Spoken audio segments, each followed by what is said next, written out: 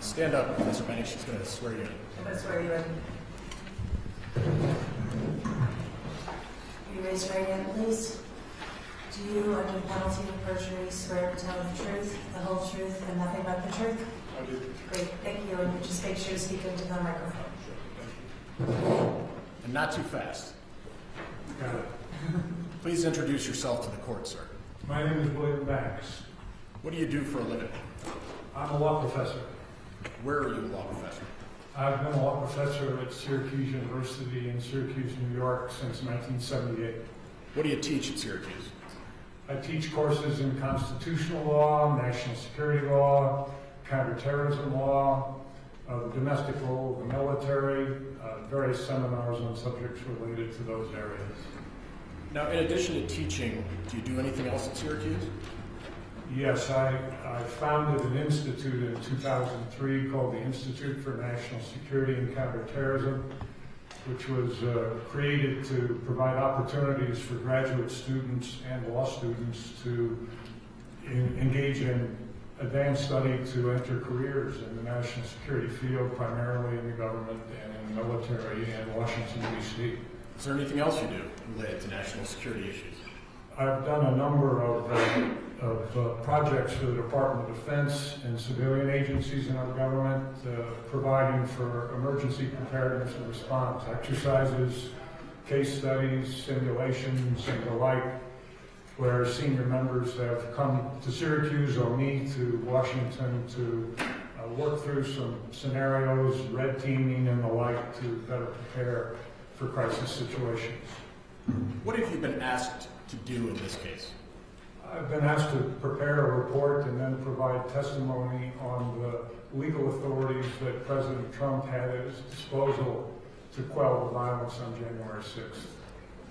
And are you prepared to testify about that here today? I am. Have you ever served in the military? I have not. But have you worked with the military? In those contract cases that I mentioned a moment ago, I've had several consulting relationships with entities inside the Department of Defense over the years, yes. And have you ever advised the military? With respect to emergency preparedness and response and follow-ups to those case studies and simulations, I have, yes. Well, if you never served in the military, how did you get interested in national security law? Short story, please indulge. In 1987, Presidents Reagan and Gorbachev were at one of their well-known summits and efforts to try to develop a framework for the reduction of the nuclear stockpile. After a few of those meetings, they had become pretty friendly with one another, and they approached the dais to have a press conference after one such session, and they didn't realize that the microphones were on. They were joking with one another about having their fingers on the nuclear button. That happened to be a Saturday, and for reasons that I can't recall, I was in my office and my phone rang, and it was a reporter, a national reporter from somewhere, and she asked, could the President of the United States just do that? Could he whimsically launch nuclear weapons? You know, thinking as quickly as I could, I said, I don't think so, but I'm not sure why. So on the basis of that gnawing concern that I had, I gathered with some other colleagues around the United States in American legal education, and we essentially created a new field of study of national security law, wrote a casebook, which is now in production, going into its 8th edition, used in more than 100 American law schools. What does your academic scholarship focus on? It focuses on those same areas. I have nearly 200 books and articles on subjects of constitutional law, national security law, presidential power, counterterrorism law. In recent years, a fair number of pieces in cybersecurity.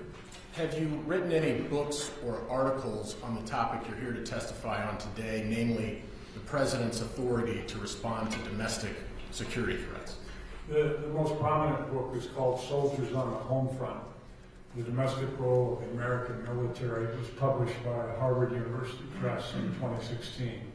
Roughly how many articles and books do you think you've written related to the topic of the President's authority to deal with domestic security threats? Somewhere between 30 and 40. Have you given any presentations or lectures on that topic? Many of them around the United States and around the world, yes. Give me an estimate of how many you think. 30. Are you a member of any professional organizations related to the topic you are here to testify on today? Yes, I'm a member of the American Bar Association Standing Committee on Law and National Security. I just completed my second term as chair. That committee was created by Justice Lewis Powell in 1962. It's the oldest standing committee of the ABA. I'm also the past president of the Association of American Law Schools section on national security law. Where did you go to law school? About 4 blocks from here at the University of Denver. When did you graduate from DU? 1974, when the law school was still downtown. I was going to say, did you get any other degrees? Yes, I stayed on at DU and took a course of study called Master of Science in Law and Society. It was a post-law master's. It no longer is available here, I believe, but I achieved that degree in 1982. Now, when again did you start teaching at Syracuse? In 1978, so I was studying and teaching at the same time for a bit. And when did you start teaching national security law and related topics? After the Reagan-Gorbachev meetings, we started, I think my first class was 1989, and the book was first published in 1990.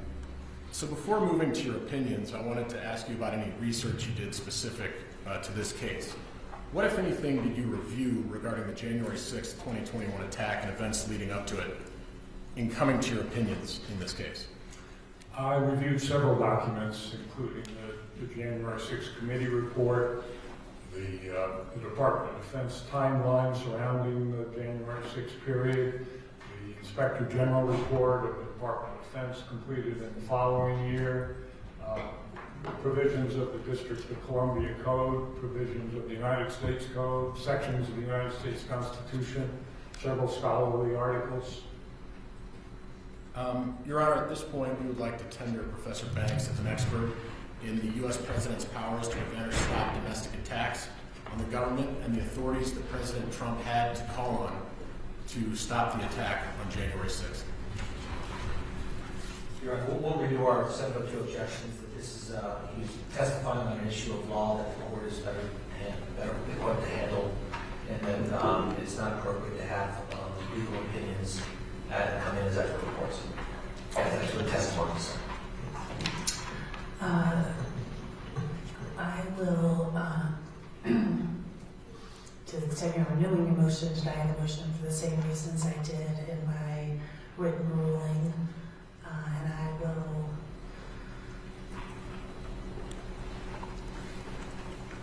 admit him as an expert on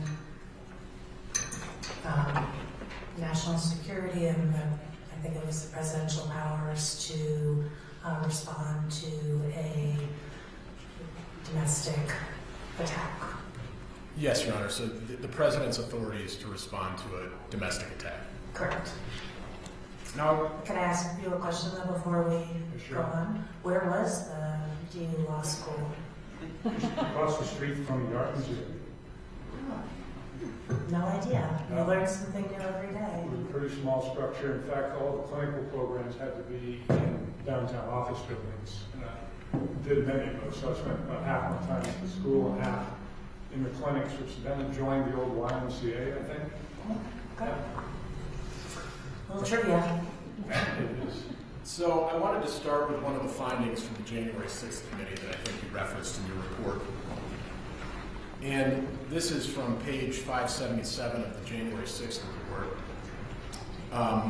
You've got it highlighted here. It says, President Trump could have called top officials at the Department of Justice, the Department of Homeland Security, the Department of Defense, the FBI, the Capitol Police Department, or the D.C. Mayor's office to ensure that they quelled the violence. Was that one of the findings in the January 6th report that you reviewed? It was. What is your view of that finding? I think the finding is correct. Why? Well, the president had plentiful authority to respond to the January 6th attack, including by reference to all the departments that are included in that sentence that you just reviewed.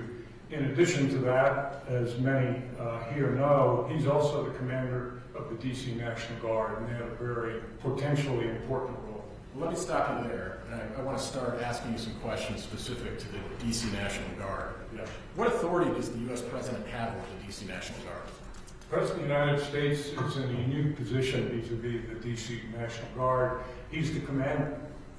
And he's the commander, notwithstanding any interest that the mayor or anyone else in the district might have. And he's been the commander of the D.C. National Guard since 1889. At the time when Congress conferred that position by statute on the president, there was no local government in the District of Columbia. As we know, in every other state, the governor is the commander of the militia when they're gone out in state capacity. Because there's no governor in D.C. and Congress has not seen fit, at least up to this time, to confer that status of command on the mayor, the president's been consistently in charge of the D.C. National Guard since 1889. Roughly how many members of the D.C. National Guard were there on January 6th? I'm told there were around 2,000, 1,100 or so who were activated by that date. And you talked about this a little bit, but how does the president's authority over the D.C. National Guard differ from his authority over National Guards in other states? It's uniquely different. There's a principle in American law called Posse Comitatus. The Latin stands for power of the county, which is neither here nor there, but the Posse Comitatus law was enacted after the Civil War to establish a baseline presumption that we don't want members of the military enforcing civilian laws. We've always entrusted civilian law enforcement to civilians, and we, as a culture, and as a society, have wanted to keep it that way. The exception to that principle are the National Guards of the various states and the District of Columbia. When those forces are called out by the governor, or in the case of D.C., by the President of the United States, they are in what's called the militia capacity, active duty state capacity, and Posse Comitatus does not apply.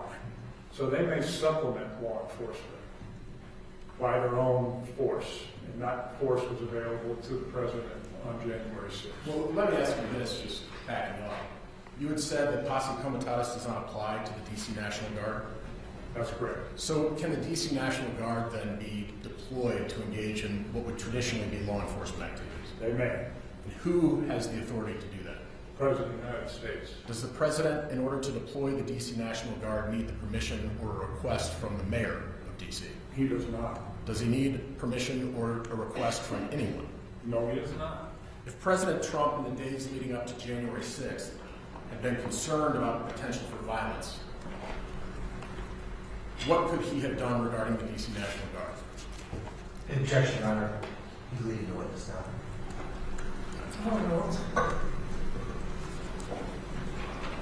You can go ahead. Do you need the question again? Or? If President Trump, in the days leading up to January 6th, had been concerned about the potential for violence, what, if anything, could he have done with the D.C. National Guard? He could have deployed them or arranged for them to be on call or ready to be deployed on January 6th. Again, what sort of permission or request would he have needed from the mayor? He would need no request or permission from any other official.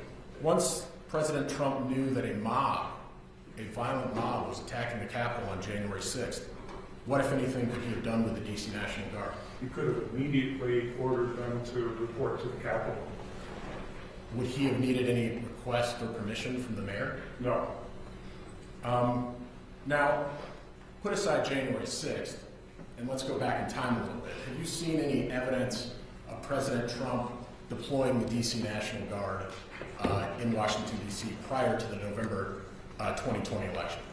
In the summer of 2020, I believe it was early June, the President deployed the National Guard and various law enforcement personnel in the wake of the protests surrounding the murder of George Floyd. Did the President need any permission to do that? He did not. Do you recall if there was a request from the mayor's office for him to do that? There was not. Now, there's been some suggestion already in this case that prior to January 6th, President Trump authorized 10 to 20,000 National Guard troops to be available at the Capitol. Is that even possible? It would have been very difficult to envision, and I've seen nothing in the record that indicates that order by the President was ever issued. The reason I say it would have been difficult is that the National Guard, when federalized by the President of the United States, he certainly has the legal authority to do that, to call National Guard from anywhere and federalize them. They then are subject to the posse comitatus principle and could not have engaged in direct law enforcement in D.C. If he's going to rely on National Guard from the governors of adjoining states, for example, he may well do that, and they then are not subject to posse comitatus, but then they're subject to the command of their governor, not the command of the President of the United States. So I want to break that down. So there's the 10 to 20,000 number. How many roughly D.C. National Guard over which the President had authority were there? There were up to 1,100. About 340 had been pre-positioned on that day for duties unrelated to law enforcement. If the President had, in fact, authorized far more than that, you would have had to go through governors. Yes. If the President had, in fact, authorized 10 to 20,000 National Guard troops to be available on January 6th, what type of documentation would you expect to have seen? We would have seen This is way beyond his expert report. And if I remember correctly, you had said that because we weren't doing depositions, that the experts would be moving into their expert reports. That is absolutely true. I was just going to bring up where it is. The first full paragraph? We served the supplemental expert report, Your Honor. And this is on page 3 of that supplemental expert report. And this is addressed right there. Can you give me a few minutes? Try to find it? Yep. Well, in my documents.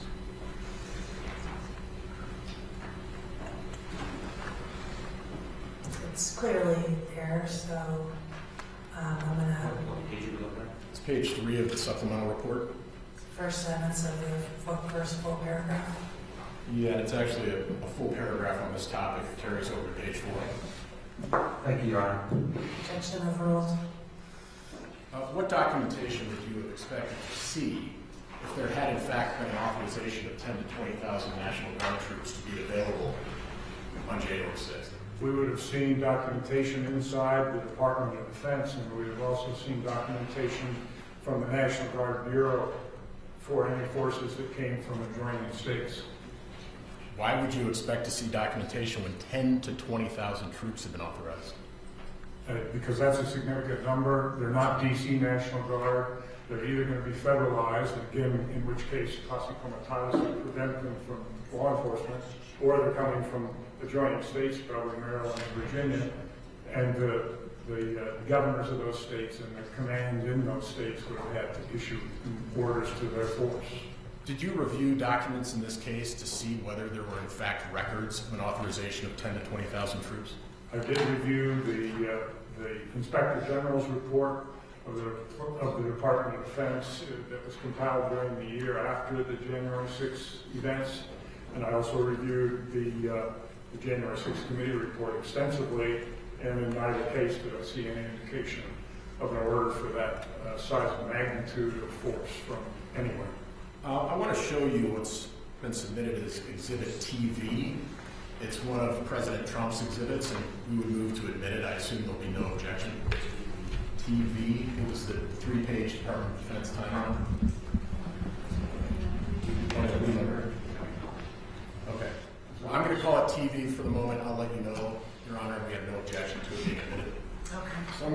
this to you, Professor. Do you recognize what's marked here as Exhibit TV? I do. It's the Department of Defense timeline on the days surrounding January 6th.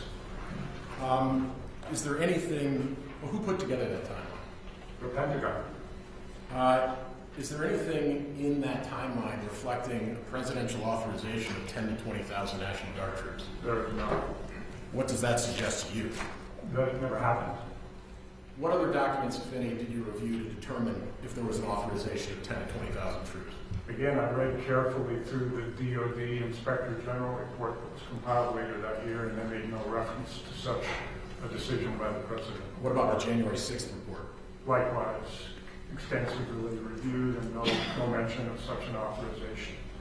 Now, I want to go to an entry on January 3rd, 2021. Do you see that? Yes. And there's a bullet point, the third bullet point, and what I've learned from doing this is the military really likes acronyms. So I'm going to spell them out, correct me if I'm wrong. The third bullet point says, Acting Secretary of Defense and Chairman of the Joint Chiefs of Staff meet with the President. President concurs in activation of the DC National Guard to support law enforcement. Could that be an authorization of 10 to 20,000 troops?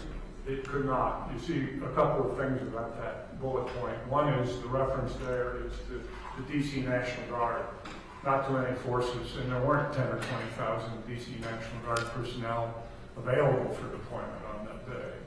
And second, if we look back up the timeline, you see that the Sunday, January 3 bullets are partially in response to a request by Mayor Bowser and Homeland Security Chief Rodriguez from December 31, requesting a modest number of National Guard personnel to perform traffic duties, metro enforcement, and a few other things on that day, totaling about 340 personnel. So I want to ask you about that in just a second. Your Honor, housekeeping matter, it's Exhibit 1027. And no objection, Mr. Boyle? No, Your Honor. 1027 is admitted. Now, you said earlier there's no reflection of an authorization of 10 to 20,000 troops in this timeline put together by the Department of Defense. But is there a discussion of some much smaller number of troops? Yes, that's the 340 now that you're going to highlight on the Monday the 4th of January. This was Mayor Bowser's request, and you see there traffic control, 2 shifts of 90, metro station support, 2 shifts of 24, a so-called WMD civil support team, which was about 20, and then command and control personnel 52, and on top of that it was authorized a quick reaction force of 40, which would be staged at Joint Base Andrews, but available for deployment if needed. So the 340, were those deployed in the Capitol, meaning Washington, D.C., not at the Capitol building, on January 6th? Not the 40 that remained at Andrews. The 340. Of the remaining, those 300 personnel, yes, they were deployed. And again, they were in 2 shifts, so they weren't all there at one time. But about half of them would have been at either a traffic control point or a metro station or in a command and control center during the entire day. And that's my fault. It's 300 around the city and then 40 at Andrews Air Force Base. That's correct. So what were the 40 at Andrews Air Force Base doing? Well, they were awaiting instruction to move to the district because they were simply there to respond to a disturbance if one broke out. A disturbance if one broke out. Sorry. What, if anything, could President Trump have done on January 6th with regard to the 300 troops stationed around the city and the 40 troop quick reaction force at Andrews Air Force Base once he knew that the Capitol was under attack? Once he learned that force had already been deployed inside the district and he could see from his own video screen that violence was breaking out at the Capitol, he could have redeployed them from their existing stations to the Capitol with the time, a limited amount of time needed to get there, and then also to be equipped with riot gear. Right there was apparently stored in convenient places near their present places of deployment. In your review of the documents, did you see any evidence that President Trump did that? No. We've talked about what he could have done with the D.C. National Guard. Is there anything that he could have done with regard to the Virginia or Maryland National Guard units once he knew the Capitol was under attack? He could have spoken with the governors of those respective states or either one of them and approved their deployments of their forces to the Capitol as quickly as possible. Now that would have taken longer, right? That would have taken longer. There's the time to get from Maryland or Virginia to the Capitol, and there's also the communication that would have to go on between the Pentagon and those National Guard officials. In your review of the evidence in this case, did you see anything to suggest that President Trump employed that authority? He did not. Now, we've discussed what President Trump could have done with the National Guard. Was that the only law enforcement entity that he could have called on that day? No, he could have called on other executive branch agencies to deploy personnel. Let me show you what's been marked as Plaintiff's Exhibit 148 at, page 77. And you see a tweet there? Yes. Who is that tweet from? From then President Trump. What date was that tweet sent? January 5, 5:25 p.m. The night before the January 6th attack? Yes. And what does Mr. Trump say?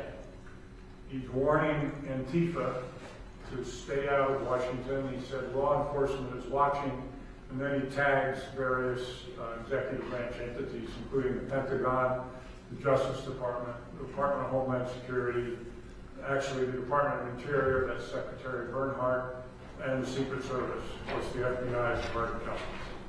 How, if at all, do those tagged entities relate to the law enforcement authorities that President Trump could have mobilized on January 6th when he saw that the Capitol was under attack? Particularly the first three, the second, the Justice Department and DHS, have personnel that could have been brought to the Capitol from headquarters very quickly on that day. Rapid response teams that could have deployed to the Capitol on the order of the President. What could he have done with the Department of Homeland Security?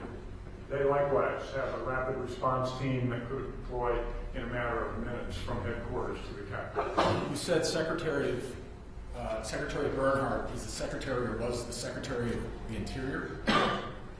What relevance does the Secretary of the Interior have to law enforcement personnel that could have been mobilized on January 6th? That department includes the National Park Service, and the President's speech earlier that day was from the Ellipse, which is on the territory for which the National Park Service is responsible.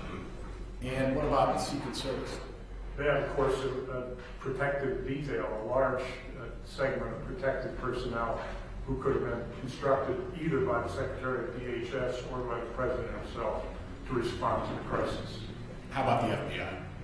Likewise, Department of Justice, they would have been among the first personnel that the Attorney General would have contacted if there was a call from the President.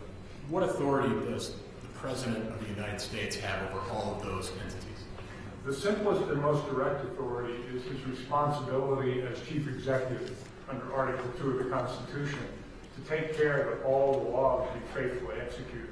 That includes faithfully executing the transition and the counting of electoral votes on the day appointed. And do all those entities report up ultimately to the President? They do.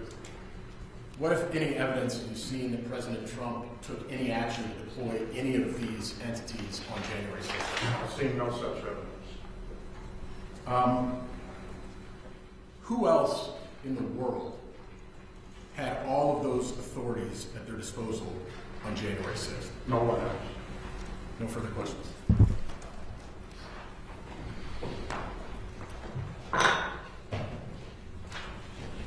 Cross-examination.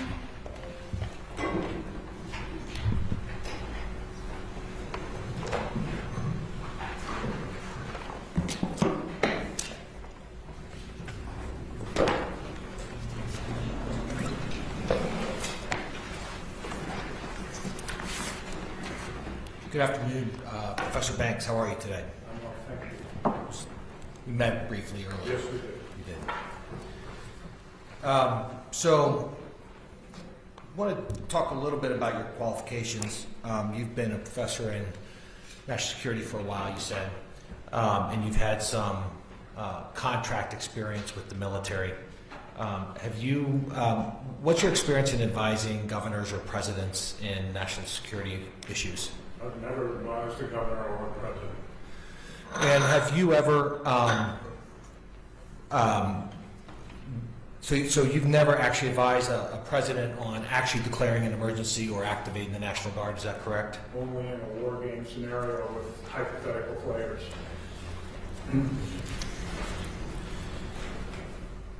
And so your advice to your testimony today is, frankly, not about practicality, but more about what the law says. Isn't that correct? Well, it's about what the law says in a practical situation of crisis.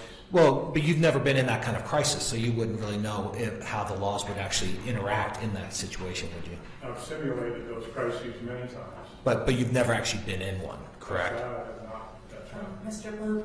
I went over him again, right? Yeah, just both of you try not to talk over each other for the court reporter. Sorry, Your Honor. Sorry to the court reporter. If we could pull up Exhibit 1045, please. What is it? 1045.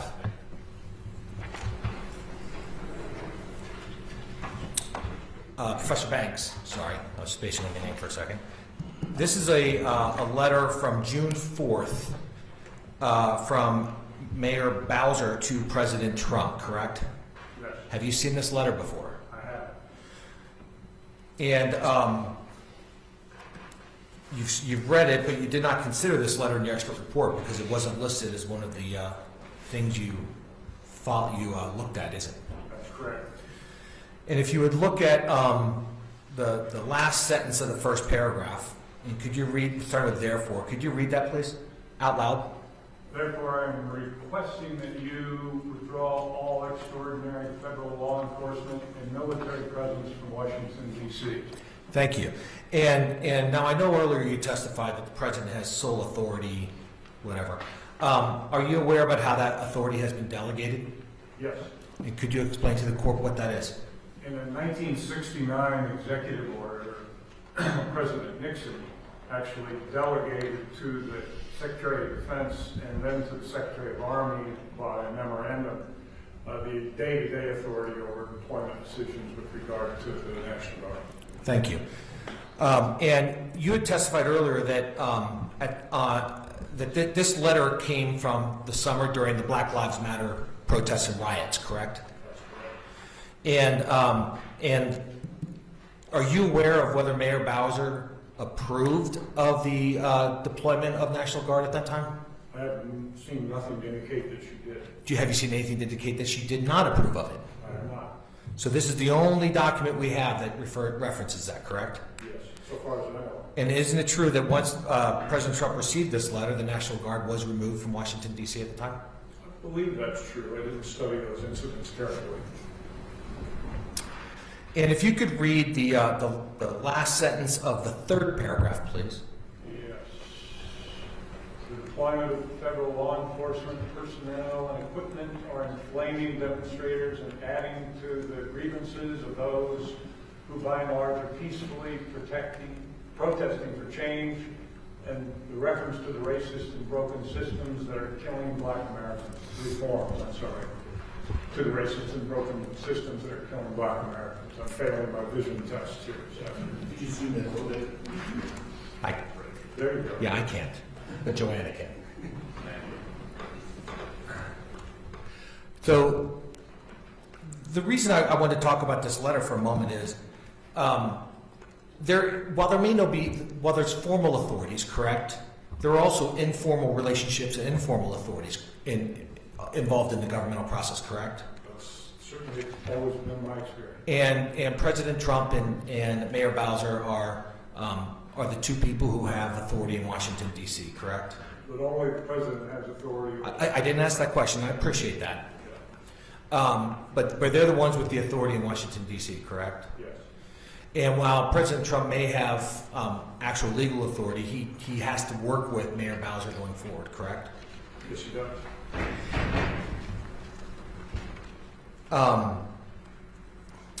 And when you were giving your opinion, it doesn't appear that you considered at all the political ramifications or that relationship between President Trump and Mayor Bowser?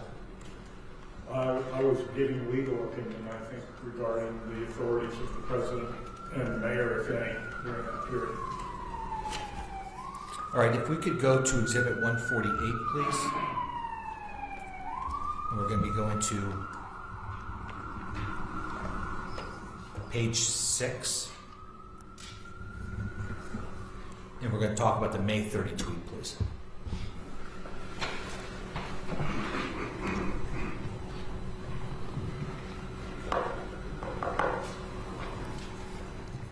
And you referenced this tweet in your report, didn't you?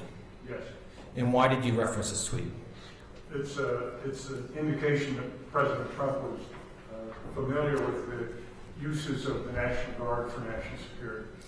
And are you aware of how the National Guard ultimately was deployed into Minneapolis? I don't know the details of that incident, no. So you don't know, in fact, you did not address in your report or here that President Trump did not unilaterally order the National Guard into Minneapolis, did he? He did not. I believe that was a governor's deployment decision. Right. Okay, so that was the governor's decision, correct? Yes.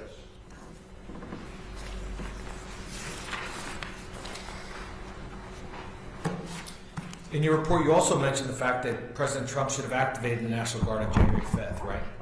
Yes. And January 5th, no. My determination was that he should have activated the National Guard in response to the violence that broke out on January 6th.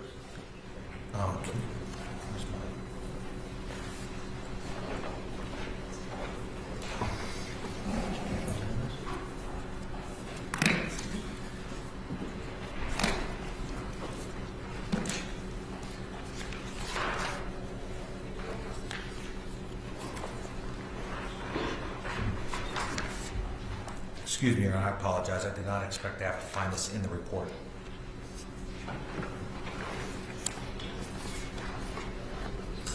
No worries.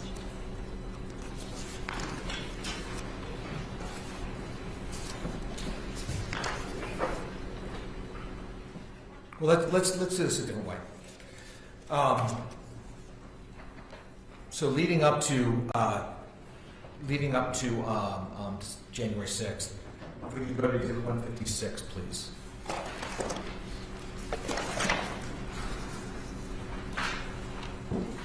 And Exhibit 156 is a tweet from Mayor Bowser that includes a letter that she sent to President Trump, correct? Not to President Trump, but to the United States Attorney General, the Acting Secretary of Defense, and the Secretary of the Army, correct? Yes. And remind us, who actually had command authority of the D.C. National Guard through the delegation of authority? President Trump delegated to the Acting Secretary at the time and then the Secretary of the Army. So the Secretary of Defense, who then delegated it on down to the Secretary of the Army, right? Yes. So this letter was to the two individuals that had been delegated the authority by President Nixon, and that delegation was still in effect at the time, correct? That's correct. Right.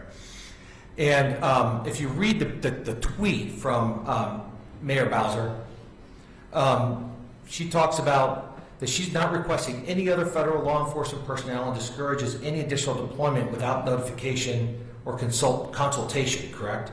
Yes. So she was making it very clear on the day before January 6th that she didn't want National Guard, didn't she? That's right. She was not anticipating a violent attack on the Capitol, however. Well, and that's true. And is it your testimony today that President Trump was anticipating a violent attack on the Capitol? I do not know whether the President was anticipating such an Okay. attack. All right. And if in the letter, and you've read this letter before, correct? Yes, And the letter says basically the same thing, doesn't it? it does. And so your testimony is not that he should have actually deployed National Guard, not just the 300 or the 340, but the 1,100 who were available. You're not saying that he should have had them ready to go on January 5th to deploy on January 6th? No. Okay.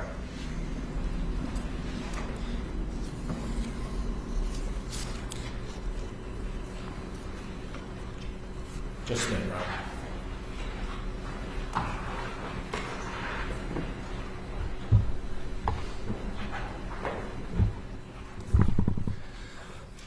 So, are you aware of any warnings that suggested that maybe there was going to be violence at the Capitol? I am not.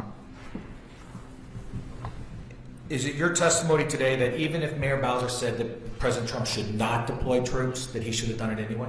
Yes. So you think that he should ignore the elected official in Washington, D.C. if he disagrees with her on this issue? He should respond to his constitutional responsibilities to protect the national security of the United States when there's an assault on our democratic process. Okay.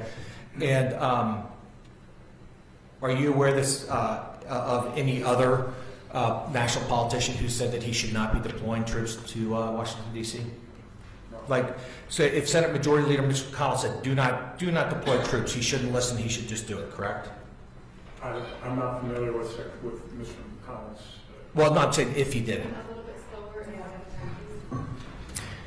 it. If Senate Majority Leader McConnell said, do not deploy troops into Washington, D.C., President Trump should ignore them, correct? That's correct. And if Nancy Pelosi said that, he should ignore it and go forward. Once the violence broke out, yes.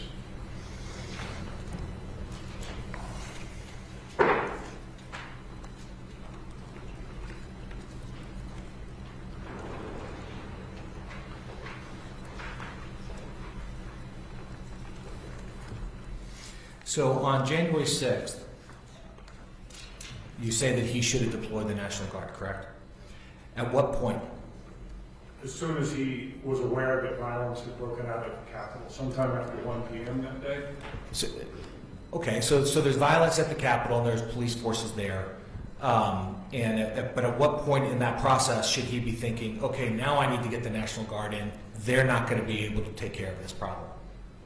My recollection of the specific minutes in those hours may not be exact, but I believe around 1:34, mayor and the chief of police at the Capitol placed a call to the White House seeking more law enforcement support, and they repeated that call. I think it was at 1:49. So there were at least 2 calls before 2 p.m. that day that should have alerted the president what he was already seeing on his television screen, that there was a violent attack going on at the Capitol.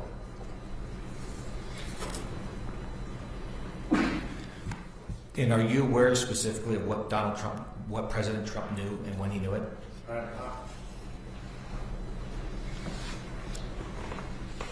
All right, let's move to Exhibit 22. This is examining the U.S. Capitol attack, a review of the security planning response failures on January 6th. Okay? And this is the staff report from the Senate that was a bipartisan report. Have you read this report? I have. Okay. But you did not take this report into account when you were giving your opinion today, did you? I did not. And so you did not include any of the statements in this report in your expert report or your opinion, correct? That's correct. And would you agree that there was a lack of consensus about the gravity of the threat that was going to be posed on January 6th? I have read that in several sources, yes. Okay. If we could go to page 46.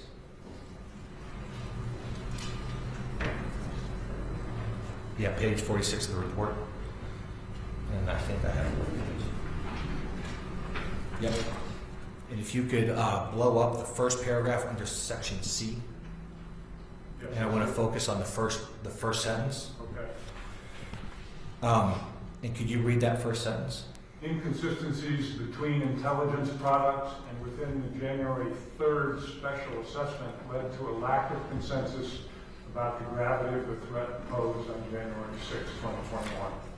And so what that sentence is saying is that this committee found that it was really unclear about what was going on January 6th and about the threats on that coming forward from the right wing. Is that correct? That's my understanding, yes. And if we could go to page 48.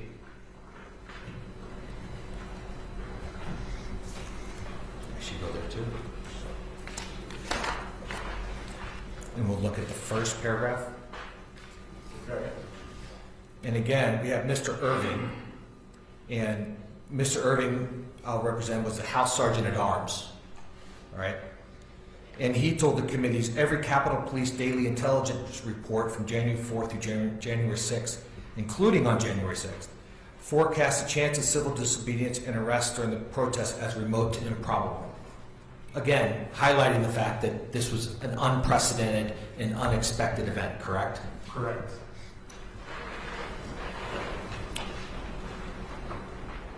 And if you go down just to the next paragraph, it says, months following the attack on the U.S. Capitol, there is still no consensus among the USCP, which is the United States Capitol Police, right? Yes. Officials about the intelligence report threat analysis ahead of January 6th, correct? Correct. So again, we're highlighting the fact that that there just was no the intelligence reports weren't clear and weren't being presented that suggested that this kind of event could happen, correct? Yes. All right, and if we could move to Exhibit 1031, please. And Exhibit 1031 is the Inspector General's report regarding January 6th, correct? Yes. And you referenced this earlier in your testimony today, didn't you? I did. So you've read this document? I have. And if we could turn to page 18 of the PDF, I have the pages. And you look at where it says January 3rd, the fourth block down, the fourth row. Yes. And it says the president asked Mr. Miller and General Milley about election protest preparations, correct? Yep. Yes. And he was informed, we've got a plan and we've got it covered, correct? Correct. So the president at that point was informed that a plan was in place to take care of things, correct? Yes. Is there any reason that you would think that he would not believe that? No. Now, you have given us a number of options that the president had legally, correct? Yes.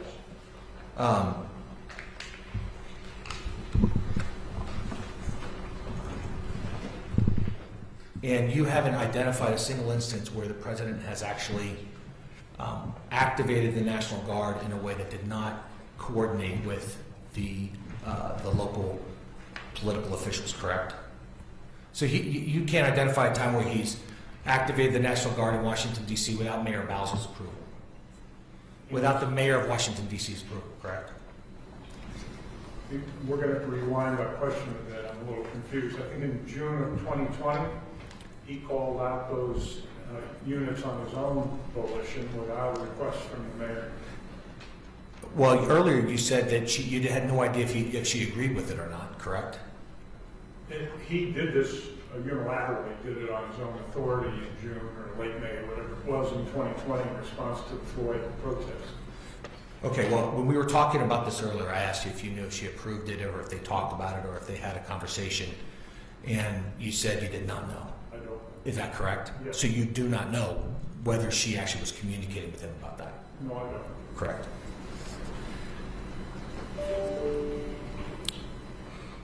And I can't remember, did you say that the president could have declared a national emergency? Is that something you said?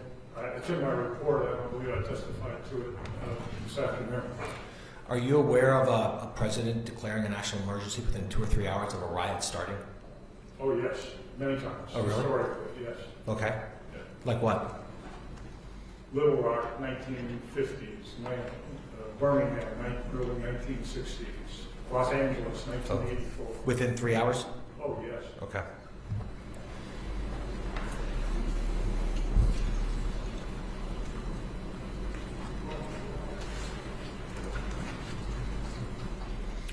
And are you aware of any debates that were going on inside the White House regarding the response to the riots on January 6th? No. So you have no idea about why the decisions were being made for the president not to actually do the things that you've said? No, You don't know if he considered doing them, do you? I do not. You're just saying that these are things that he possibly could have done, isn't that correct? That's correct. All right, Your Honor, that's all I have, but I would like to admit 5 exhibits we talked about today. 1031, 1045, 148, 156, and 22. Okay. Well, do you have any objections to any of them? No. Okay. Did you get the numbers? Can you repeat it one more time? I tried to go slow. Apparently I have to go even slower. 1031, 1045, 148, 156, 22. What? I'm sorry, it's 1056.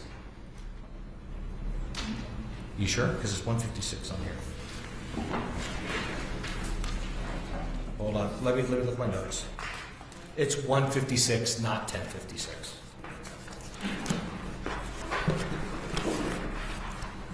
And it's 148, not 1048? 1031, 1045, 148, 156, 22. Okay. Sounds like tax forms. Regret?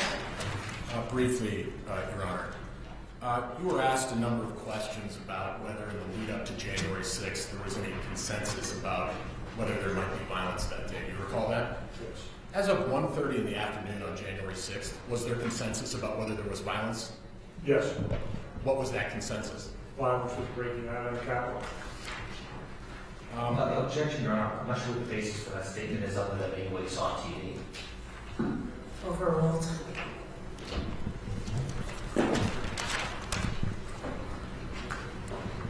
Did you review the January 6th report when coming to the opinions in this case? I did. I want to show you a few.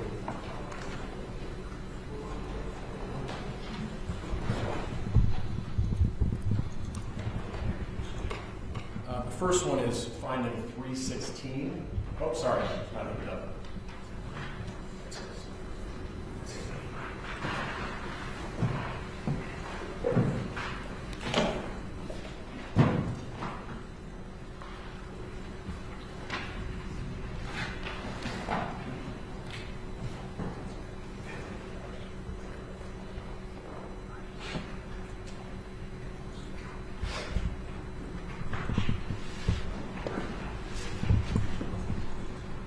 Finding 316 says by 1:21 p.m., President Trump was informed that the Capitol was under attack. You see that? Yes. What, if anything, did you see the President or any evidence of the President doing prior to 4/17 with regard to exercising